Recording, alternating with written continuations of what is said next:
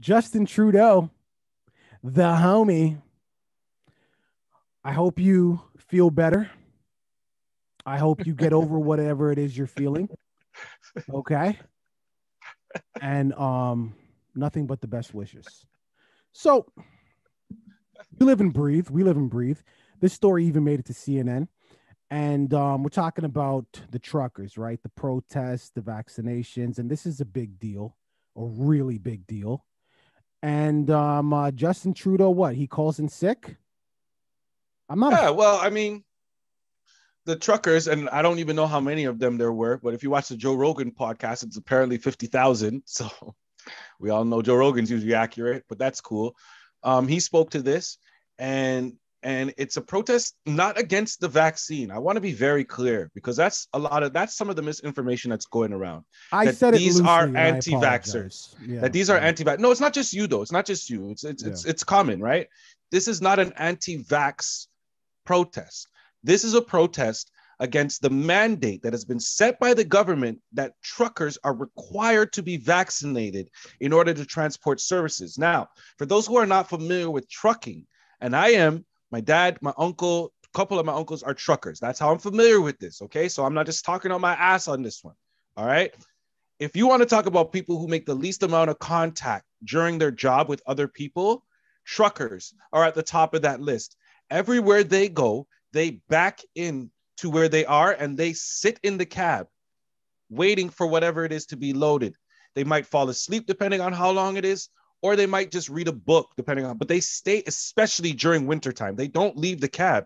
If they do leave the cab, it's to walk in a different direction from where everything's being shipped. And everybody is in the shipping warehouse where everything is being loaded from. So there's no worries about any of that.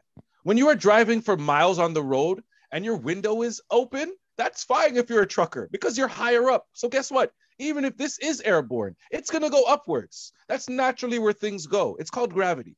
So we don't have to worry about that either. So if you want to talk about the jobs with the least amount of contact, it's definitely trucking, but they're so important. They are so important that you don't understand that we would have nothing on our shelves. We would Yep. have nothing in our retail. Keep There would be up. nothing here. They keep the country moving for sure. We'd have nothing here. There would be nothing to talk about if we didn't have truckers. And I'm not just talking about Canada, I'm talking about globally over the whole world. But for some reason, Canada watches the way the world is handling their truckers, and they feel obligated to do something completely different from the rest of the world. That is completely unnecessary because when did these stats come out that truckers were the ones passing this ones I got to be passing honest with all you. this stuff around? I've never once heard truckers in the conversation. Not even once.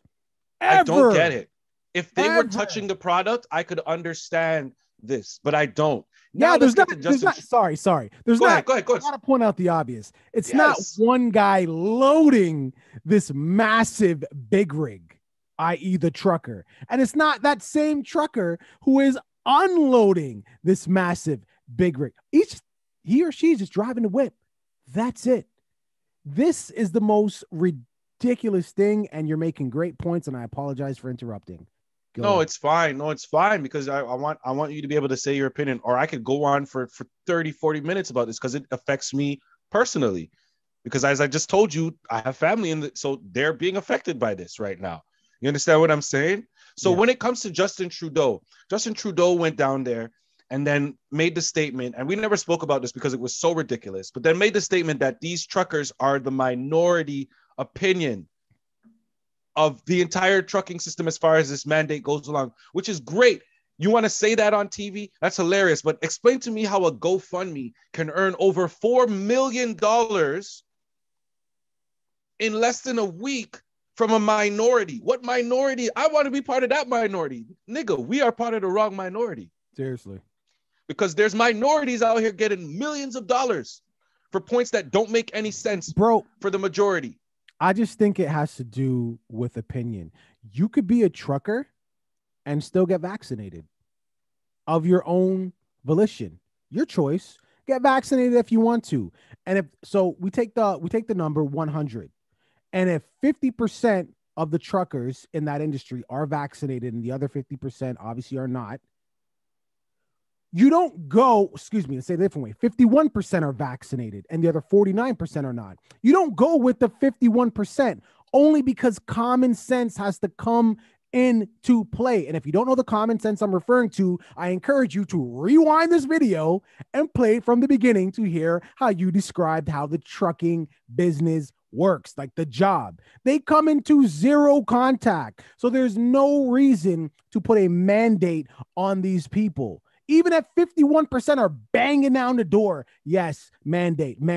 We're all vaccinated. F those guys and girls. Mandate. Doesn't matter. Common sense says I'm not interacting with anyone. Leave me alone. If I want to get it, I get it. I don't know if people are aware of how big a 18-wheeler is, or even a 12-wheeler, even a U-Haul truck. I don't know if you're aware of how big these trucks are, but there's definitely 6 feet of space between the person loading it and the person sitting in the front of the cab. Besides the fact that they're inside of a enclosed space. So this to me is the most ridiculous thing I've ever seen. This is the government. Like, what's crazy is I don't remember exactly what video it was before, but I know you remember me saying that I feel like what they're doing is a test because they're going to see how far they can take it, because if people have already accepted. You remember when I said that? People have already accepted these mandates. People have already accepted these mandates. So we're going to see how far we can take it without any type of repercussion. And listen, I love the support that all these truckers are getting. I love it. But let me tell you one thing I fucking hate about Canadians. We are so follow fashion that it hurts my soul, because what everybody's saying right now is what everybody should have been saying so much longer ago. And it took the truckers, because when we were talking about nurses who needed to be mandated and all that stuff, that was acceptable. Now we're complaining that there's not enough people to work in the hospitals and we're understaffed and overworked. Well, you set yourself up for that dumb shit, and we sat here and let you do it. Finally, we have somebody stepping up and saying, no, this is dumb. This doesn't make any sense to me at all.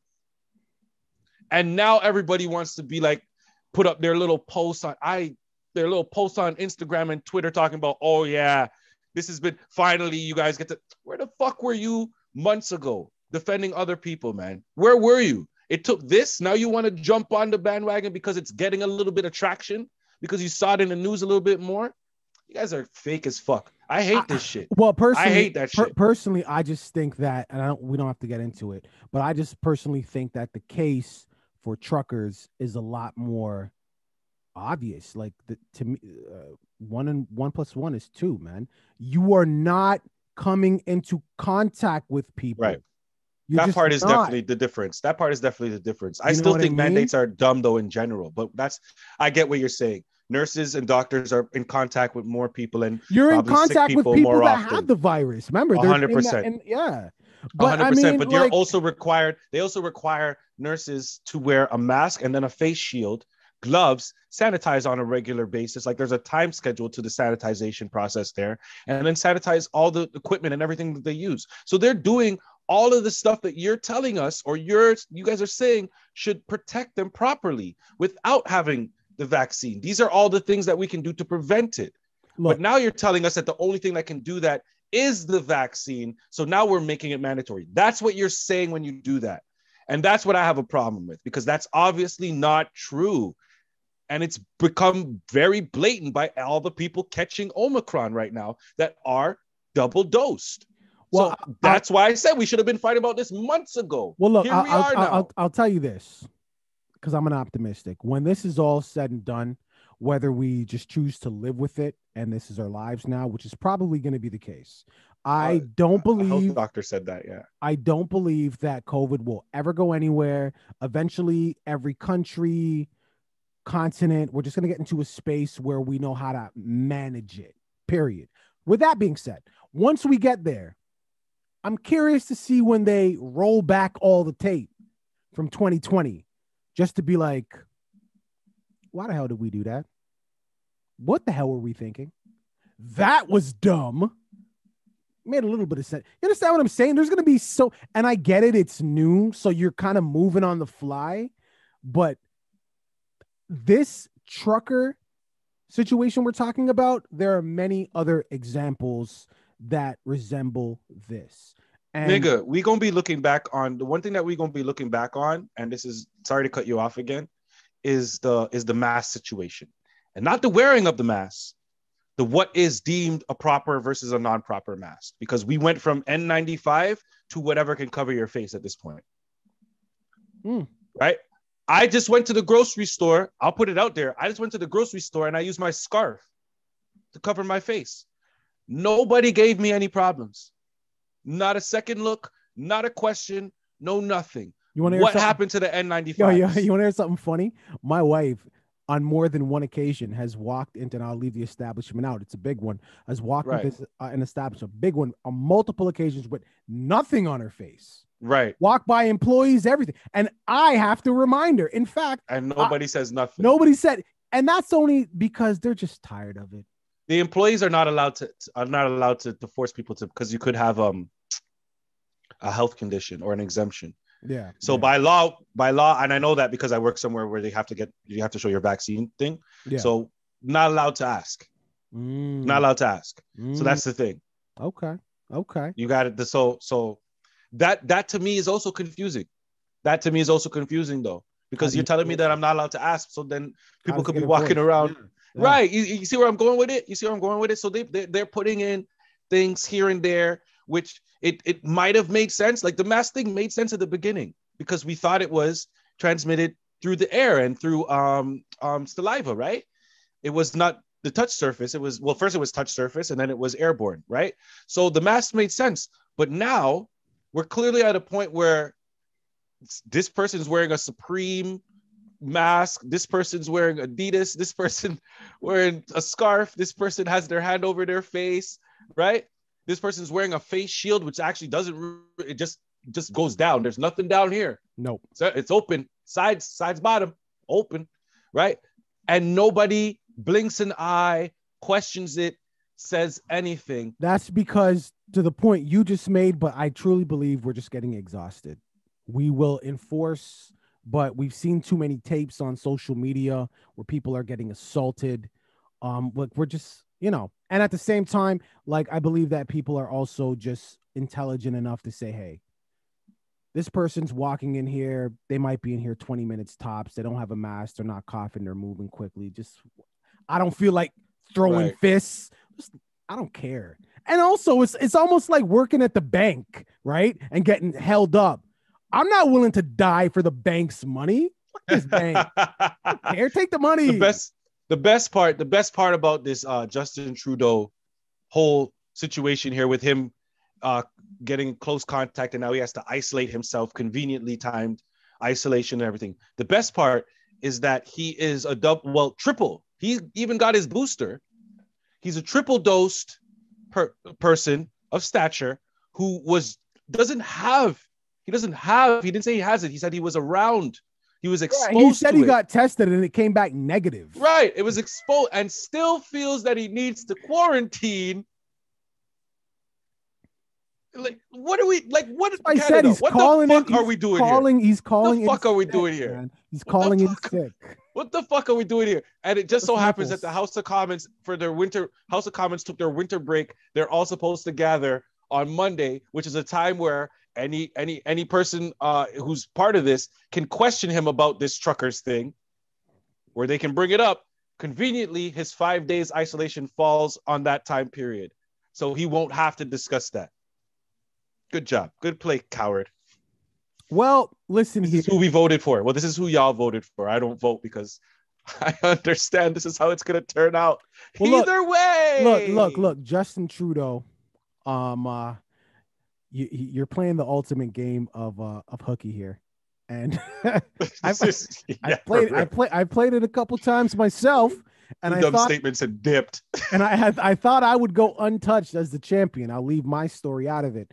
But you, sir, you have set the bar somewhere else. So kudos for that. But yeah, you are afraid of confrontation. You are afraid of doing your job because this is your job, as uncomfortable as it might be. You signed up for this, and you are. My nigga was outside when it was election time. My nigga was outside and he was all for the people.